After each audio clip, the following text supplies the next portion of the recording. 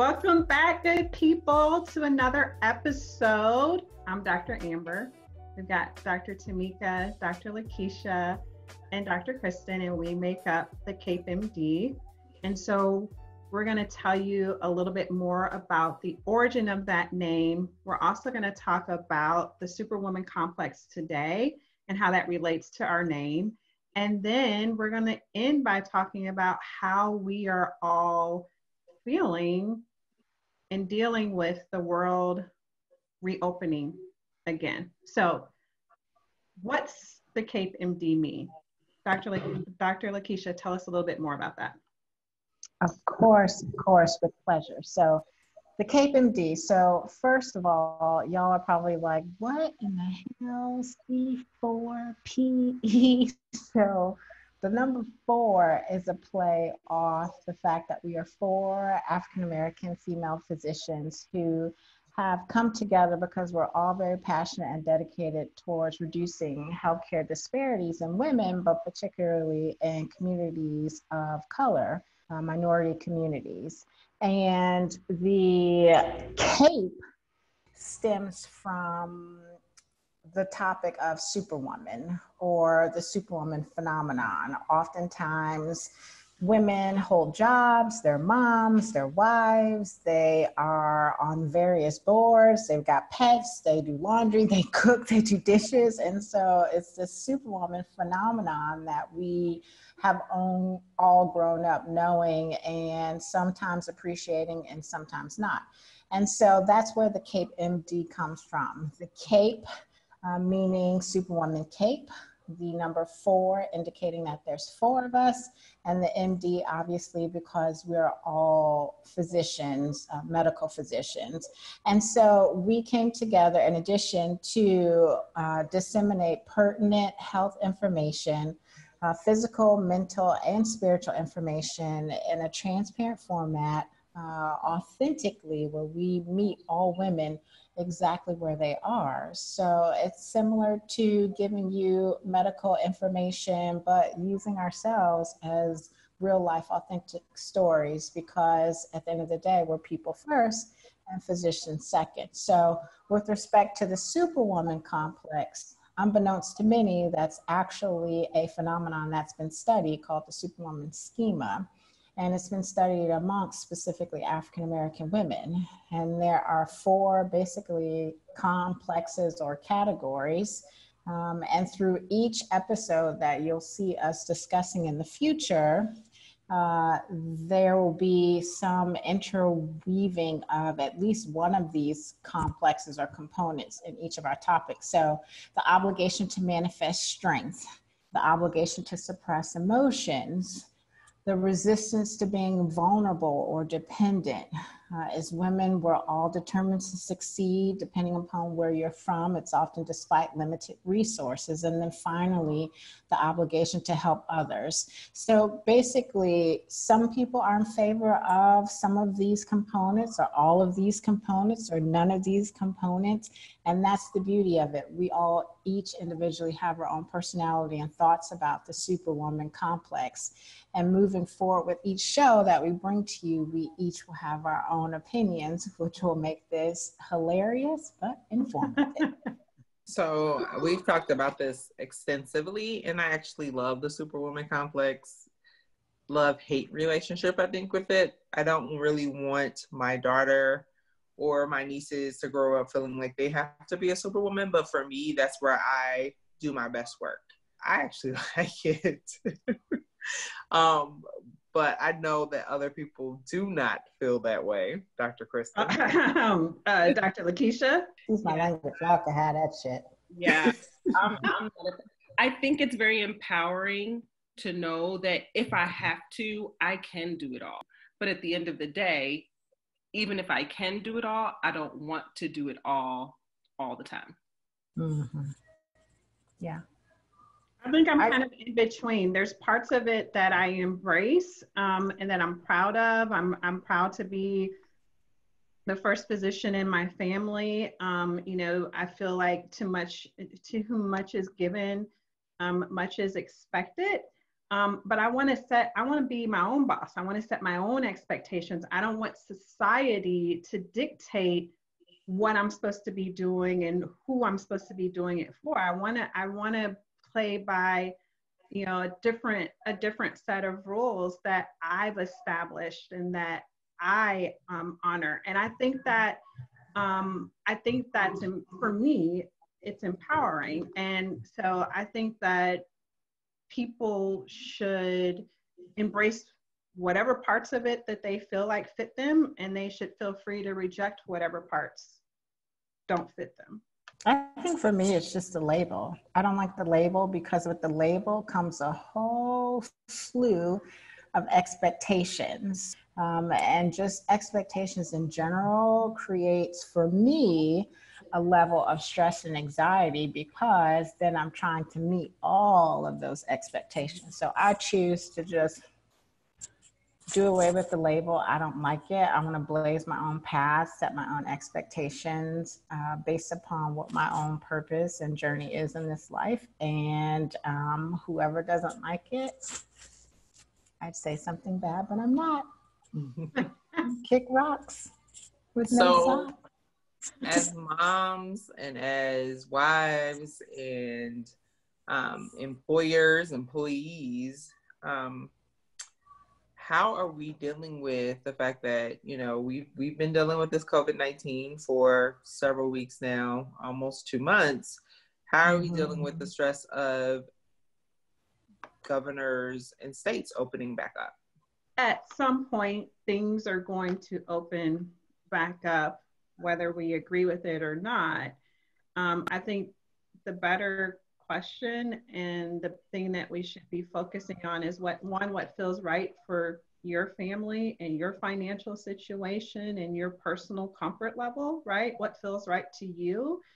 And then what I think that we can offer is just ways to make sure that you are protecting yourselves in the best way that you can and protecting others if and when you feel comfortable going out into this new normal. Being physicians, people are looking at us to see what we're going to do also, which is even more added pressure. We don't want to walk in fear, but want to be responsible. So I think that's what's hard, is the gray area between walking in fear and being potentially reckless. Right. I think the hardest part of the shutdown for me, as you guys know, is just that I have not been able to see my family, my parents. I'm essentially an essential worker. I've still been working in my office, in my clinic. My parents live 12 minutes from me. My mother-in-law lives 5 minutes from me. And I can't go see my family at all. Like, I have kept my distance. My dad is a pediatrician and he's getting older, and I can't talk to him about this. I can't hug them. What's even more sad is my kids can't. They love being with them, and they can't be with them. And just to clarify, Dr. Tinkaminga, like, you've had COVID positive patients. You've been treating families throughout this pandemic in Indiana where you practice. And so your exposure is real. I guess I have mixed feelings, as a physician and as a mother and as a small business owner and as a contract worker from an anesthesiologist perspective. Contrary to what many believe, physicians, we ain't rich. Okay, we're not rich unless you practiced like 20 years ago. That's real talk. We all have debt, 6-figure debt. And so there's dichotomy between having one foot in the I need to make some money door and having another foot in the I'm a physician, I know the ramifications of COVID-19 door. And so I think at the end of the day, you just have to be well informed, which means not watching news outlets. That's not how you get informed, okay? And then once you're well informed, then you make personal decisions with respect to your personal scenarios. And for me, owning a clinic that treats people who are actively suicidal, actively in severe depression, actively PTSD. A lot of nurses and physicians are coming to me because of the trauma associated with treating patients with COVID-19. So despite what you hear that this illness is not bad, it is bad. You know, as a physician, seeing and hearing the stories about how it's impacting people who have no comorbidities, who are young, it's impacting multiple organs, not just your lungs. So seeing what it does, it's bad. So don't let any news outlet tells you that it's just the flu. It ain't just the flu. Yeah. Dr. Kristen, what are you I mean, I know that you have a business that will be able to open up soon. What have you been doing to make the necessary precautions to take care of your employees as well as your customers? Yeah, so because we are not an essential business, you know, we're mostly doing aesthetics and purely elective things. So unlike Dr. LaKesha's clinic. So for us, we won't be able to reopen until phase 2. So we have a little bit more time to put certain policies in place. Like Dr. LaKesha, you know, we're going to require all of our patients to come in with a mask. We are going to have the appropriate personal protective equipment for our esthetician and for ourselves when we're doing the aesthetic procedures. We're going to be putting in policies to where we space out appointments so that we don't have people congregating or waiting in the waiting room. So we are definitely going to put some policies in place that are going to put patient safety and staff safety above profits. It's no longer about how many people can I see in an hour, in a day, in a week. It's how many people can we see safely and responsibly. I think that that's really hard too, is that, you know, I have friends who live in Atlanta. I went to college in Atlanta, I went to Spelman, and, you know, talking to them, their fear. And so I think one of the important things I try to tell them is like, everyone should be in a mask right now. We're not at the point where we can't wear a mask. Like, we're not there yet. As you can see in this image, you know, a healthy person with the mask, and then the carrier doesn't have on a mask, the transmission probability is 70%. Well, it goes down to 1.5% if both people have on a mask. So it's really important that we understand that that everyone, whether you know you're a carrier and you have symptoms, or you're a healthy person, if everyone wears a mask, we decrease our probability of getting that disease by 98%. And that is really where we are at. That is really where we want to be. That's an important point. And the mask, if most people don't have access to the medical grade N95 mask, and so the mask needs to be of a thicker fabric that still allows you to breathe. So, you know, just make sure that if it's a fabric mask, that it's a good quality, thicker mask. And surgical masks are perfect as well. The N95 masks are and should be reserved for healthcare workers. If there's any healthcare workers out there watching this, physician or nurse, who's in need of an N95 mask, we also have a charity. You can visit www.maskahero.com, fill out a request form, and we will get a surgical mask to you.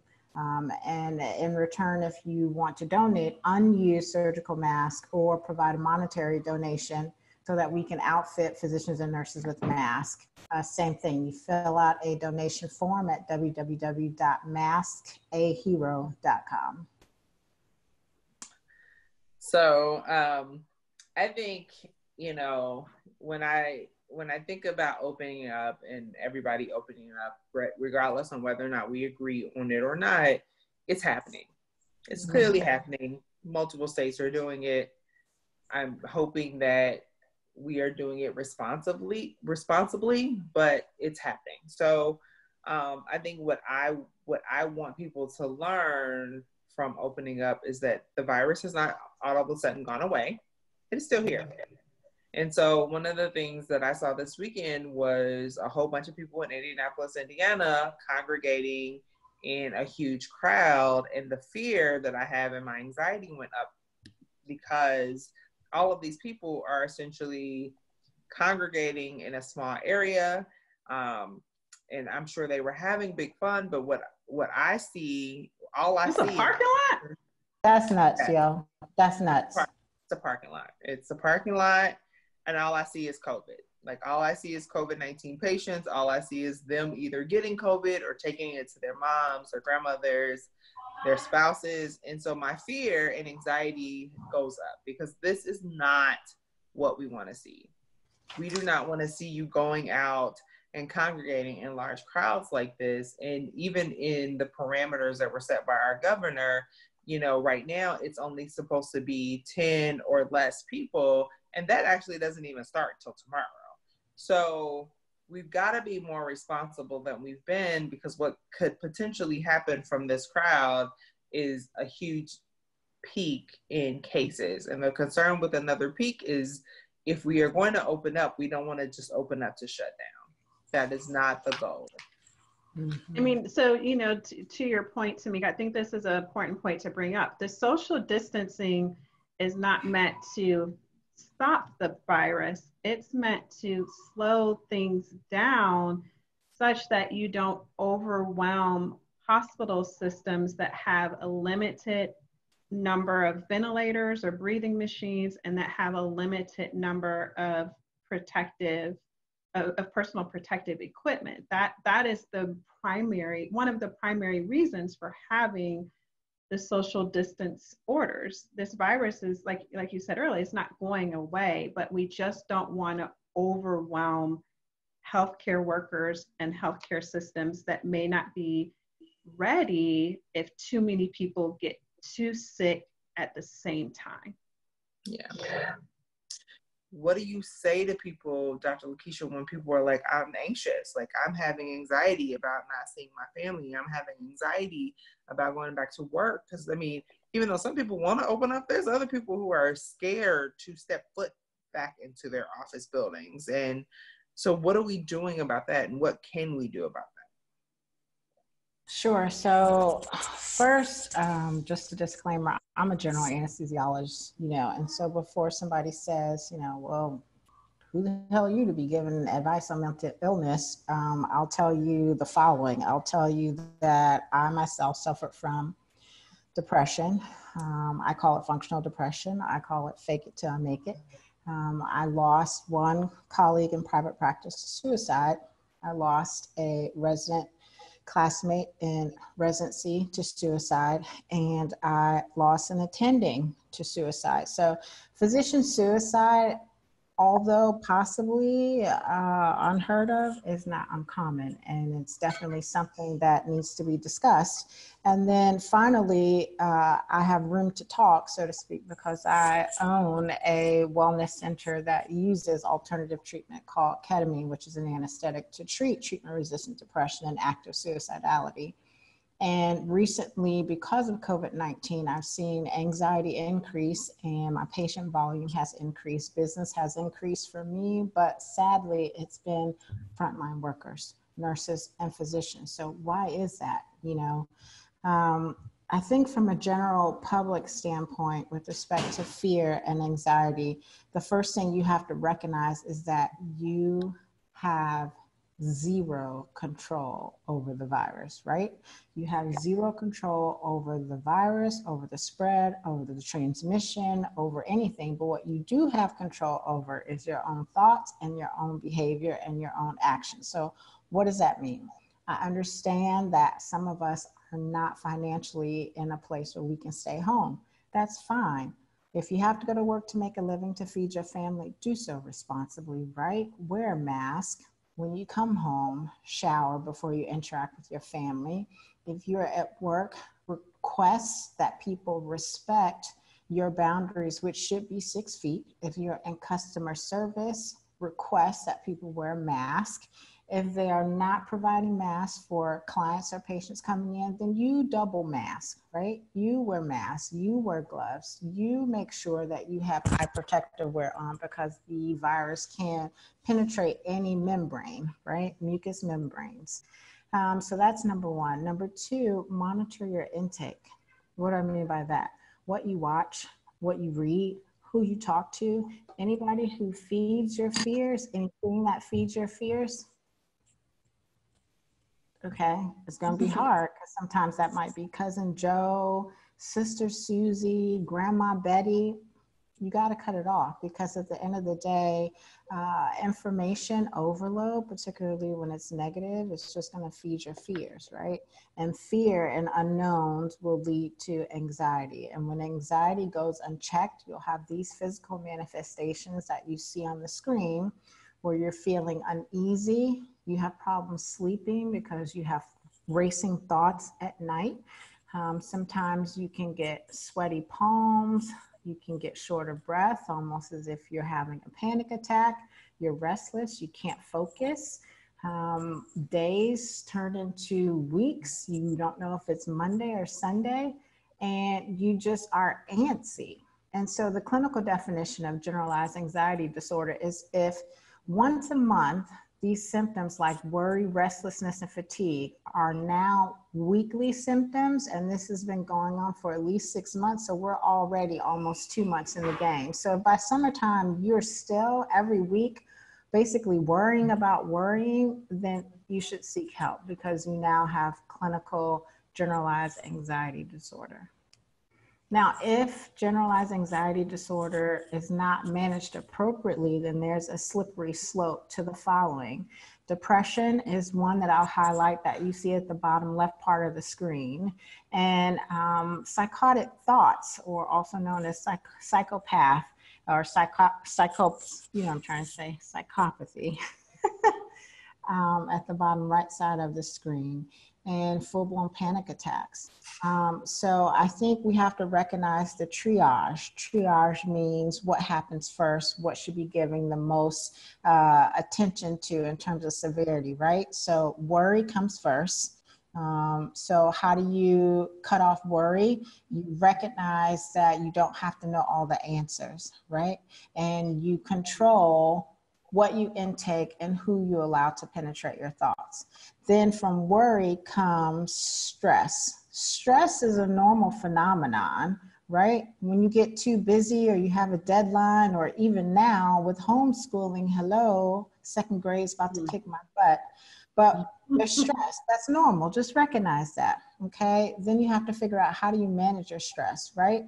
So worry or fear, then comes stress. And then if you don't check or manage the stress, then the anxiety comes, which we've already talked about. And from the anxiety, you slip into clinical generalized anxiety disorder, and possibly depression, and honestly, possibly PTSD. So this is just a little take-home tool that you guys can pay attention to on how to address any of these symptoms that might come up. So for example, if you're having difficulty sleeping, it's very important to have good sleep hygiene every night. Cut yourself off with respect to blue light, so cell phone, television. Have the same sleep hygiene every single night. And if you need to use sleep agents in the form of melatonin or CBD, or even prescription sleep agents such as Ambien for this interim time frame, I think everything in moderation is fine. I would caution you not to self-medicate on things such as alcohol or marijuana or other drugs that are out there. And then finally, talking about shortness of breath or racing hearts, there are things that you can do to manage that. If you're into alternative treatments, you can think about meditation. There are various apps on the phone. You can take up yoga as a practice. You can take up running as a practice. I became a runner. Who knew? You can do things such as virtual counseling. There's no reason that anybody who needs help can't get help right now. There are multiple websites. Two that come to mind are listed there: therapyforblackgirls.com, therapyforblackmen.org. And this isn't inclusive with respect to just African Americans, but talkspace.com, mindfulness.com. There are many avenues out there. So tap into something or tap into someone. But the moral of the story is to recognize and take action before it's too late. Well, I want to thank you guys for joining us for another episode of Cape MD. We will see you guys next week. Have a good day. Bye, guys. Bye. Peace out. Cheers.